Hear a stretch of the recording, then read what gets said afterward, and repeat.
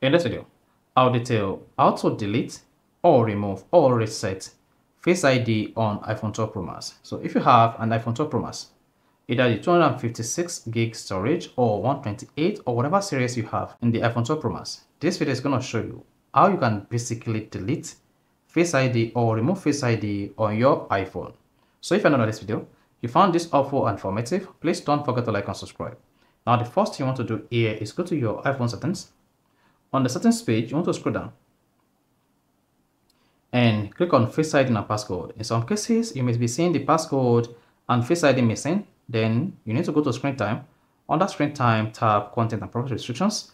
Then enable content and privacy restrictions and scroll down to allow accounts and allow Face ID and passcode. Once you allow Face ID and passcode, you should see the Face ID and passcode come up on your iPhone 12 Pro Max settings again. Then go ahead and click on that. Once you selected it, type in your iPhone passcode. This is the default passcode you use to unlock your iPhone when your iPhone screen is locked.